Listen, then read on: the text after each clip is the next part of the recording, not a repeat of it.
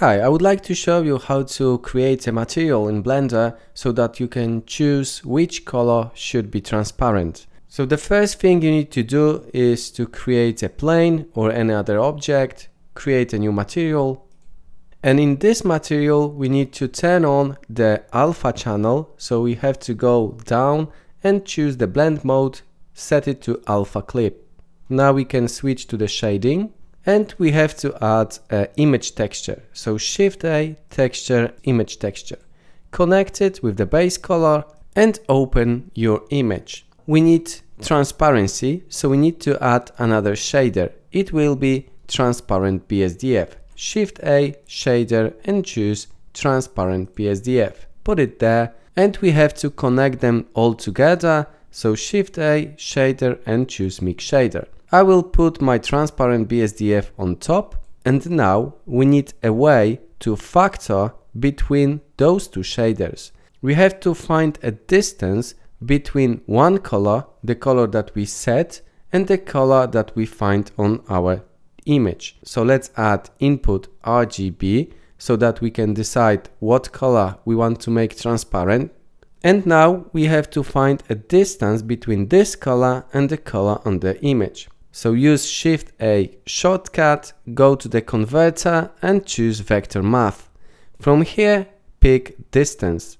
Now we need to connect our color and the color from the image.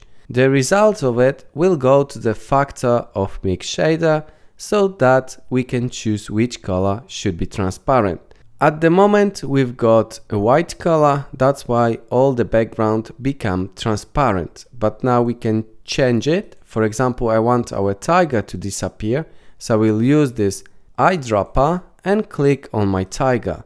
It doesn't really work because this color is a little bit darker than the orange on the image, so I need to use this slider and go up a little bit so you can see that the tiger disappearing. If you want to make other parts of the image transparent, just choose appropriate color, for example this leaf. But you can say, okay, this leaf is transparent, but the other leaf, which was a little bit different color, became transparent as well. I don't want that. What can we do? We need to add another node. Let's use Shift A, converter, and choose math. Connect it between and choose greater than.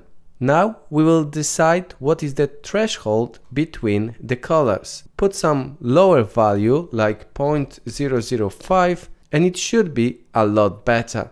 As you can see, the other leaf is visible and still we've got some parts that need to disappear. So let's increase this value a little bit, let's say 800th, and ta-da! It looks really good now. So this is how you create your nodes to pick a color that should become transparent.